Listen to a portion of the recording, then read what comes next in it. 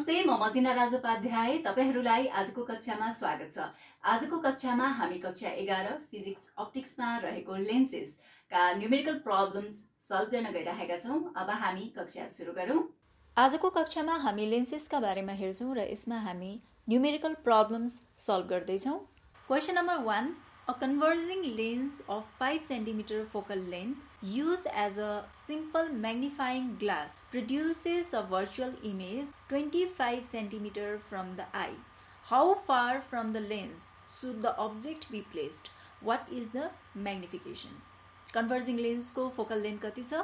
5 cm छ र यसलाई चाहिँ हामीले म्याग्निफाइङ ग्लासको रूपमा चाहिँ कन्भर्जिङ लेन्सलाई युज गर्छौं भए त्यसमा भर्चुअल इमेज जुन बन्छ 25 सेन्टिमिटरको डिस्टेन्समा चाहिँ भर्चुअल इमेज बन्छ आँखाबाट। How far from the lens should the object be placed, अब्जेक्टलाई चाहिँ कति टाढा चाहिँ राख्नुपर्छ त्यो भर्चुअल इमेज बनाउनको लागि, and what is the magnification, magnification कति हुन्छ त। सो हामीले त्यो चाहिँ फाइन्ड आउट गर्नु पर्यो। Focal length of converging lens दिएको छ 5 सेन्टिमिटर, इमेज डिस्टेन्स दिएको छ v 25 सेन्टिमिटर। अब यसमा भर्चुअल इमेज बन्छ भने पछाडि हामीले साइन कन्भेन्सन नेगेटिभ प्रयोग गर्छौं। अब्जेक्ट डिस्टेन्स u कति हुन्छ र म्याग्निफिकेसन m भनेको कति हुन्छ, म्याग्निफिकेसन m भनेको कति हुन्छ यो चाहिँ हामीले फाइन्ड आउट गर्नुपर्ने छ। अब यसमा हामीलाई फर्मुला रहेको छ, we know 1/f is equals to 1/u plus 1/v। अब यसमा फोकल लेन्थ को value राखौ 1/5 is equals to 1/u, u find out गर्नु पर्यो। 1/25 -25 भएकोले प्लस माइनस बीचमा हामीले माइनस राख्यौं, और 1/u भनेको कति भयो त 1/5 प्लस 1/25 र यसलाई हामीले सल्भ गर्दाखेरि u को भ्यालु भनेको 4.17 सेन्टिमिटर आउँछ। अब यस पछाडि हामी म्याग्निफिकेसन कति हुन्छ त्यो फाइन्ड आउट गर्छौं र यसको लागि म्याग्निफिकेसन m भनेको image distance divided by object distance. Image distance हामीले फाइन्ड आउट हामीलाई दिएको छ -25 र अब्जेक्ट डिस्टेन्स हामीले फाइन्ड आउट गर्यौं 4.17। सो यसबाट म्याग्निफिकेसन भनेको -6। सो म्याग्निफिकेसन -6 भनेको नेगेटिभ साइन आएको भनेको कस्तो हो त, डिमिनिस्ड इमेज चाहिँ फर्म भएको, सानो इमेज चाहिँ अब्जेक्ट भन्दा इमेज चाहिँ सानो चाहिँ फर्म भएको हो र त्यो इमेज पनि कता फर्म भयो त भर्चुअल इमेज फर्म भयो भनेर चाहिँ यो नेगेटिभ म्याग्निफिकेसनले देखाउँदछ। क्वेशन नम्बर 2 मा रहेको छ, a convex lens of focal length 24 centimetre, refractive index 1.5 is totally immersed in water. Refractive index is equals to 1.33. Find its focal length in water. Convex lens focal length चाहिँ 24 centimetre छ र यसको refractive index रहेको छ 1.5। यसलाई चाहिँ पानीमा totally immersed यसलाई चाहिँ डुबाइ दिँदाखेरि यसको रिफ्र्याक्टिभ इन्डेक्स अफ वाटर चाहिँ कति छ 1.33 छ भए वाटरको फोकल लेन्थ चाहिँ कति हुन्छ त त्यो हामीले फाइन्ड आउट गर्नु परेको छ। हामीलाई दिएको भ्यालुज भनेको focal length of convex lens 24 centimetre, refractive index of glass 1.5, refractive index of water 1.33 र focal length of lens in water हामीले यो चाहिँ फाइन्ड आउट गर्नु पर्ने छ। र यसको लागि हामी लेन्स चाहिँ एयरमा राख्दाखेरिको यसको फोकल लेन्थ कति हुन्छ 1/f इज इक्वल्स टु हाम्रो radii of curvature, refractive index र फोकल लेन्थ बीचको चाहिँ हाम्रो फर्मुला रहेको छ 1/f is equals to refractive index of glass with respect to air -1। Focal length एयरमा भएको यो त छँदैछ, यो पनि हामीलाई थाहा नै छ refractive index of glass with respect to air. अब यसमा 1/r1 प्लस 1/r2 सो यो रेडियाई अफ कर्वेचर चाहिँ हामीले फाइन्ड आउट गर्नुपर्ने छ र यसको लागि 1 divided by F focal length भनेको 24 refractive index of glass with respect to air भनेको 1.5 minus 1 1 by R1 plus 1 by R2 R1 भनेको कति हुन्छ र R2 कति हुन्छ 1 by R1 plus 1 by R2 यसमा 1 by R1 plus 1 by R2 हामीले फाइन्ड आउट गर्नुपर्ने छ 1 divided by R1 plus 1 divided by R2 भनेको कति हुन्छ त 1 divided by 12 यो सल्भ गर्दाखेरि 1 by 12 भ्यालु आउँछ यो इक्वेसन 1 लेन्सलाई वाटरमा राख्दाखेरि यसको formula 1 by f is equals to refractive index of glass with respect to water minus 1 by R1 plus 1 by R2 हुन्छ हैन वाटरबाट ग्लासमा लाइट रे ट्राभल गर्छ सो हामीले refractive index of glass with respect to water राख्छौं र यसको refractive index of glass with respect to वाटरको formula भनेको refractive index of glass with respect to air divided by refractive index of water with respect to air minus 1 1 by R1 plus 1 by R2 भनेको हाम्रो equation 1 अनुसार 1 divided by 12 हुन्छ from equation 1 र refractive index of glass with respect to air र refractive index of glass with respect to air भनेको 1.5 refractive index of water with respect to air भनेको कति त 1.33 minus 1 1 divided by 12 सो यो भनेको 0.0106 और 1 by f भनेको कति आयो त हाम्रो भ्यालु 1 by f भनेको 0.0106 छ भए यसबाट फोकल लेन्थको भ्यालु भनेको 1 divided by 0.106 हुन्छ त्यो भनेको 93.88 सेन्टिमिटर हुन्छ 93.88 सेन्टिमिटर यसरी हामी focal length of lens in water calculate गर्छौं Question रहेको छ The radii of curvature of the faces of a thin converging meniscus lens of a glass of refractive index 1.5 are 15 cm and 30 cm. Radius of curvature thin converging meniscus lens of the glass को radii of curvature R1 15 cm र R2 चाहिँ 30 cm छ. What is the focal length of the lens when it is completely immersed in water of refractive index 4 divided by 3? So, पानीमा ती लेन्सलाई राख्दाखेरि completely पानीमा चाहिँ त्यसलाई इमर्स गर्दाखेरि त्यसमा राखिसके पछाडी लेन्सको फोकल लेन्थ चाहिँ कति हुन्छ अब वाटरको रिफ्र्याक्टिभ इन्डेक्स 1.33 रहेको छ भए हामीले यसमा लेन्सको फोकल लेन्थ चाहिँ निकाल्नु पर्नेछ Refractive index of glass with respect to air 1.5 radius of curvature of one surface R1 भनेको यसमा 15 cm 0.15 meter दिएको छ radius of curvature R2 next surface को लागि 30 cm 0.3 meter छ refractive index of water दिएको छ 4/3 1.33 focal length of water lens कति हुन्छ त यो हामीले फाइन्ड आउट गर्नुपर्ने छ लेन्स मेकर्स फर्मुला अनुसार 1 by f is equals to mu minus 1 1 by r1 plus 1 by r2 r1 र r2 15 cm र 30 cm दिएको छ र वाटरमा जुन त्यो लेन्स छ त्यो इमर्स गर्दाखेरि वाटरको रिफ्र्याक्टिभ इन्डेक्स 4/3 छ भए फोकल लेन्थ चाहिँ कति हुन्छ त्यो हामीले क्याल्कुलेट गर्नु पर्यो so 1 by f is equals to mu minus 1 1 by r1 plus 1 by r2 हुन्छ for converging meniscus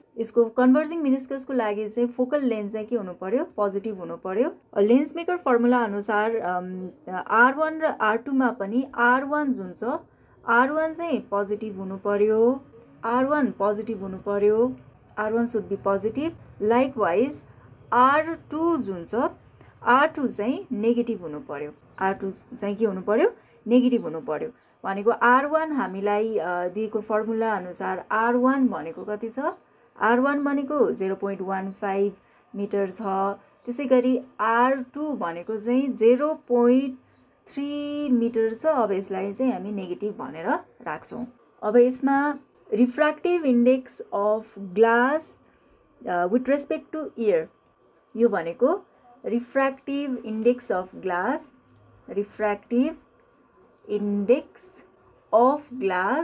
with respect to air हो.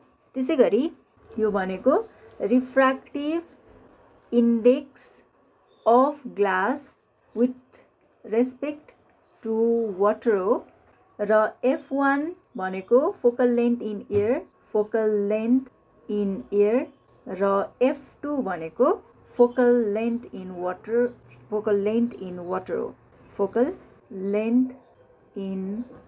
So हामीले यसलाई फर्मुलामा राख्दाखेरि 1 by F1 focal length in air 1 by F1 भनेको refractive index of glass minus 1 with respect to air minus 1 divided by R1 plus 1 divided by R2 यो equation 1 र त्यसै गरी equation 2 भनेको के भयो त equation 2 भनेको 1 divided by F2 is equals to refractive index of glass with respect to water minus 1 divided by R1 plus 1 divided by R2 हुन्छ. अब यो भनेको equation 2 भयो. अब हामीले equation 2 लाई 2 र 1 लाई डिवाइड गर्छौं. Dividing equation 2 by 1 we get F2 divided by F1 is equals to refractive index of glass minus 1 with respect to air, refractive index of glass with respect to water minus 1. So यो भनेको के भयो त refractive index of glass with respect to air minus 1 divided by refractive index of glass divided by refractive index of water with respect to air. यसको formula minus 1. यो भनेको के भयो त refractive index of glass with respect to water भनेको refractive index of glass with respect to air by refractive index of water with respect to air हुन्छ हैन. यो फर्मुला नै भयो हाम्रो. अब यसमा हामीले भ्यालुजहरु राख्दाखेरि अब यसैमै हामीले भ्यालुज राख्दाखेरि F2 divided by F1 भनेको 1.5 minus 1 refractive index of glass with respect to air भनेको 1.5 minus 1 divided by refractive index of glass by refractive index of water छैन. So refractive index of glass भनेको 1.5 refractive index of water भनेको 1.33 minus 1. अब यसलाई चाहिँ हामीले calculate गर्दाखेरि F2 divided by F1 भनेको कति आयो त 3.91. So यो भनेको equation 3 भयो. अब यसमा refractive index of glass with respect to air भनेको 1.5 त्यसै गरी refractive index of glass with respect to water भनेको 1.33 हुन्छ. So F2 is equals to 3.91 F1 हुन्छ यसबाट हैन. योलाई equation 3 राखौं.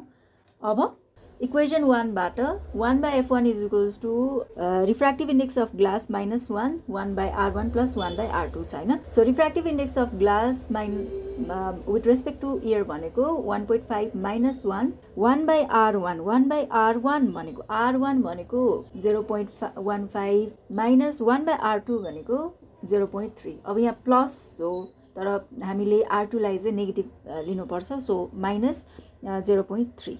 अब यसबाट आउने भनेको F1 भनेको कति आयो त 0.6 मिटर आयो र F2 from equation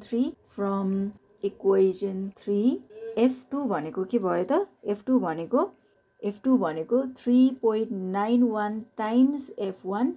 So 3.91 times 0.6 भनेको कति भयो त 2.346 हुन्छ.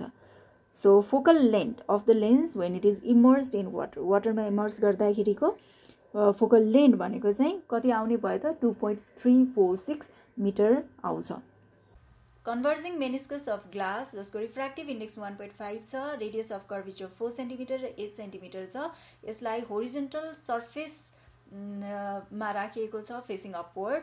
If it is filled with water, त्यसमा converging meniscus मा चाहिँ पानी fill गर्यो भने what will be the focal length of the combination? Combined focal length चाहिँ कति हुन्छ त हामीले त्यो फाइन्ड आउट गर्नुपर्ने छ. यसमा refractive index of glass दिएको छ 1.5, radius of curvature one surface को 4 cm, अर्को surface को 8 cm. हामीलाई combined focal length चाहिँ निकाल्नु पर्ने छ. Converging meniscus को लागि for converging meniscus 1 by F is equals two refractive index of glass with respect to air एयरबाट ग्लासमा light रे ट्राभल गर्यो refractive index of glass with respect to air -1 1 divided by R1 plus 1 divided by R2 हुन्छ। अब यसमा refractive index 1 divided by focal length F1 focal length of the converging meniscus कति हुन्छ त्यो हामीले find out गर्नुपर्छ। 1.5 refractive index of glass -1 र 1 by R1 भनेको कन्डिसनमा 4 छ र R2 भनेको चाहिँ 8 सेन्टिमिटर छ। यहाँ नेगेटिभ राख्छौँ। अब नेगेटिभ किन राख्छौँ भन्दाखेरि फोकल लेन्थ चाहिँ पोजिटिभ नै हुने भयो कन्भर्जिङ मेनिस्कसको लागि, तर R1 र R2 मा चाहिँ एउटा चाहिँ पोजिटिभ हुन्छ अर्को चाहिँ नेगेटिभ हामीले राख्छौँ। R1 पोजिटिभ छ भएदेखि R2 लाई चाहिँ नेगेटिभ राख्नुपर्ने हुन्छ। सो यसबाट आउने भनेको फोकल लेन्थ F1 भनेको चाहिँ कति आउने भयो त भन्दाखेरि 16 सेन्टिमिटर आउँछ। फर वाटर लेन्सको लागि 1 by F2 is equals to refractive index of water with respect to air -1 1 divided by R1 dash plus 1 divided by R2 dash. अब मेनिस्कसमा चाहिँ हामीले पानी राख्यौँ होइन। अब यसलाई हामी फिगरमा पनि हेरौँ। अब मेनिस्कसमा पानी यसरी राख्दाखेरि यो भनेको वाटर लेन्स बन्यो होइन। सो वाटर लेन्स बन्यो, यो भनेको R1 भयो R1 ड्यास र यो भनेको चाहिँ R2 ड्यास र R2 ड्यास भनेको चाहिँ के भयो त इन्फिनिटी हुन्छ। यो चाहिँ वाटर लेन्स। अब यसमा हामी 1 बाई F2 भनेको चाहिँ कति हुन्छ focal length of water lens चाहिँ क्यालकुलेट गर्नुपर्छ। Refractive index of water with respect to air 1.33 -1 र 1 बाई R1 ड्यास भनेको यसमा R1 भनेको चाहिँ 8 सेन्टिमिटर र R2 भनेको यो कन्डिसनमा चाहिँ यो इन्फिनिटी। सो यसबाट F2 भनेको 24.24 सेन्टिमिटर आउने भयो। combined focal length is given by combined focal length को लागि 1 by F is equals to 1 by F1 plus 1 by F2 हुन्छ। अब 1 by F1 र F2 को भ्यालु हामी राख्छौँ। 1 by F is equals to 1 by F1 भनेको 16 F1 र F2 भनेको 24.24 र यसबाट focal length combined focal length को भ्यालु भनेको F is equals to 9.64 centimetre आउँछ। यो भनेको कम्बाइन्ड फोकल लेन्थ। अब यसलाई मिटरमा चेन्ज गर्दाखेरि 0.0964 metre. Question number 5 ma, a luminous object and a screen are placed on an optical bench and a converging lens is placed between them to throw a sharp image of the object on the screen. The linear magnification of the image is found to be 2.5. The lens is now moved 30 cm near the screen and the sharper image is again formed. Calculate the focal length of the lens. Luminous object र screen लाई चाहिँ optical बेन्चमा राखेछ। त्यसपछि converging lens लाई चाहिँ यो object र screen को बीचमा चाहिँ राखेको छ to project the sharp image of the object on the screen र म्याग्निफिकेसन अफ द इमेज चाहिँ 2.5 छ। फेरि लेन्सलाई के गर्यो त 30 सेन्टिमिटर स्क्रीन को नजिकै लग्यो र फेरि शार्पर इमेज चाहिँ प्रोड्युस भयो। अब त्यो कन्डिसनमा चाहिँ focal length of the lens चाहिँ कति हुन्छ? सो हामीले फोकल लेन्थ चाहिँ हामीले क्याल्कुलेट गर्नुपर्ने छ। यहाँ एउटा अब्जेक्ट राखेको छ, अब्जेक्ट र यो अब्जेक्ट र स्क्रीन, यो स्क्रीन बीचमा कन्भर्जिङ लेन्स राखिएको छ। यो कन्भर्जिङ लेन्स फेरि यो कन्भर्जिङ लेन्सलाई स्क्रीन भन्दा 30 सेन्टिमिटर यसरी नजिकै चाहिँ राखिदियो। त्यही कन्भर्जिङ लेन्सलाई 37 नजिक चाहिँ राखिदियो र यो कन्डिसनमा फोकल लेन्थ चाहिँ हामीले फाइन्ड आउट गर्नुपर्छ। कन्भर्जिङ लेन्स यो पोजिसनमा भएको बेलामा अब्जेक्ट डिस्टेन्स u भयो र इमेज डिस्टेन्स भनेको यतादेखि यहाँसम्मको डिस्टेन्स भनेको इमेज डिस्टेन्स b र त्यसैगरी कन्भर्जिङ लेन्स यहाँ राखेको कन्डिसनमा के हुन्छ त? फर्स्ट केसमा म्याग्निफिकेसन m भनेको कति छ त? 2.5। अब्जेक्ट डिस्टेन्स भनेको u भनेको अब्जेक्ट डिस्टेन्स र v भनेको इमेज डिस्टेन्स। अब यसमा magnification is equals to v divided by u, so यसलाई 2.5 is equals to v by u राख्दाखेरि v भनेको 2.5 u, यो इक्वेसन 1। अब यसमा हामीले focal length 1/f length formula 1/f is equals to 1/u plus 1 divided by v प्रयोग गर्छौँ। f भनेको focal length, 1/f is equals to 1/u plus 1 divided by 2.5u हुन्छ। र यसबाट आउने value 1/f is equals to 4.1/u हुन्छ। यो भनेको इक्वेसन 2। v को भ्यालु यही राख्यौँ हामीले। सेकेन्ड केसमा चाहिँ लेन्सलाई 30 सेन्टिमिटर मुभ गर्यो, स्क्रिनको नजिकै चाहिँ मुभ गर्यो भने पछाडि ए पोजिसनबाट बी पोजिसनमा चाहिँ मुभ गर्यो। सो एबी भनेको चाहिँ 30 सेन्टिमिटर हुन्छ त्यो केसमा। त्यो फिगर राम्ररी हेर्नु होला अघिको। र यसमा अब्जेक्ट डिस्टेन्स हामीले यु ड्यास भनेको कति हुन्छ, यो भनेको u प्लस 30 सेन्टिमिटर मुभ गर्यो भने पछाडि अब्जेक्टबाट लेन्ससम्मको distance u plus 30, v dash भनेको इमेज डिस्टेन्स भनेको चाहिँ पहिलेको v मा चाहिँ कति सेन्टिमिटर घटाउनु पर्यो, 30 सेन्टिमिटर घटाउनु पर्यो, यो भनेको v ड्यास। इक्वेसन प्रयोग गर्छौँ, फर्मुला प्रयोग गर्छौँ, 1/f is equals to 1/u dash plus 1 divided by v dash, 1/u dash plus 1/v dash. अब यसमा 1/f भनेको इक्वेसन 2 बाट 1/f भनेको 4.1/u र 1/u ड्यास भनेको u plus 30 plus v dash भनेको 2.5u माइनस 30।